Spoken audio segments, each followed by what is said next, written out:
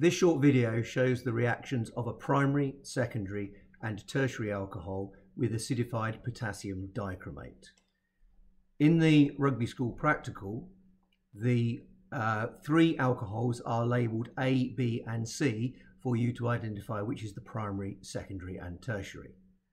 For the purposes of this video, we will just simply use the three alcohols, butan-1-ol, butan-2-ol and 2-methyl propan-2-ol. The butan-1-ol is a primary alcohol, the butan-2-ol is a secondary alcohol, and the 2-methyl propan-2-ol is a tertiary alcohol. We're going to mix them together with acidified potassium dichromate.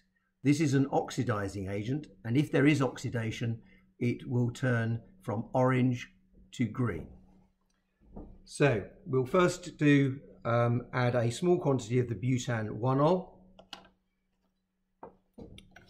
to a test tube. So the first one, butan-1-ol.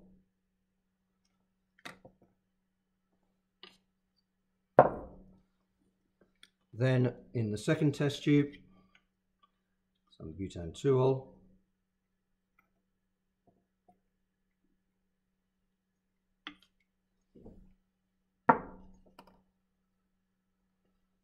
And into the third test tube, some 2-methyl propan-2-ol, which you'll notice is just starting to solidify on this cold day in the laboratory.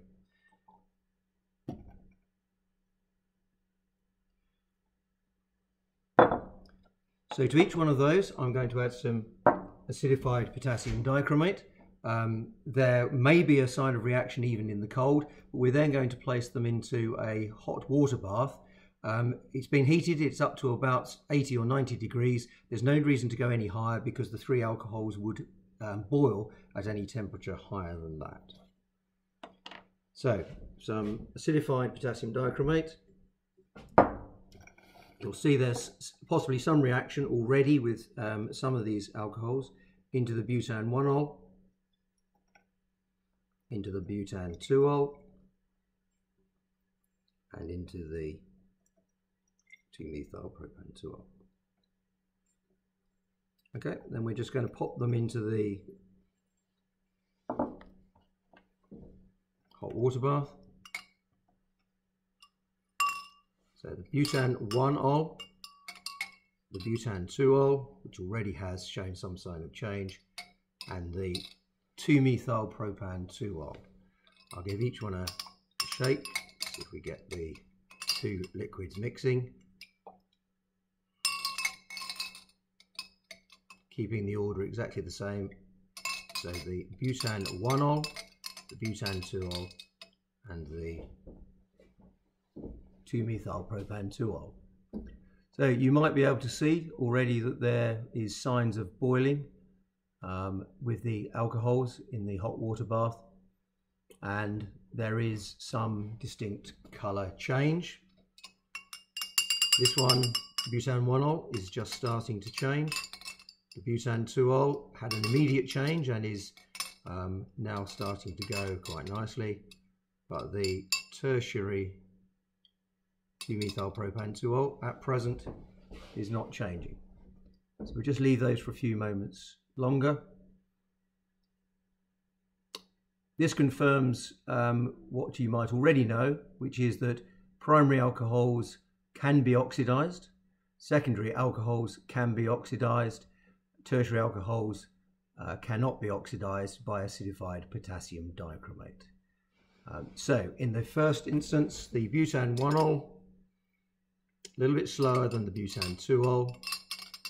If we leave them long enough, they're heading towards green. Obviously the combination that you're seeing at the moment is probably a combination of the green developing and the orange disappearing. Just leave them in there for a little bit longer.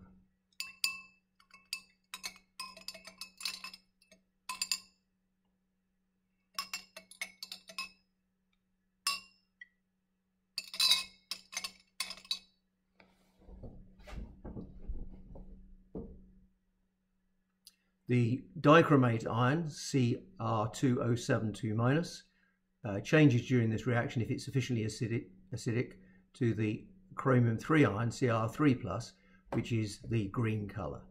The alcohols, the butan 1-ol, is being oxidized possibly first to butanal and then to butanoic acid. The butan 2-ol is being oxidized to butanone, but the tertiary methyl propan 2-ol is not oxidized. Okay, so a distinct green colour developing.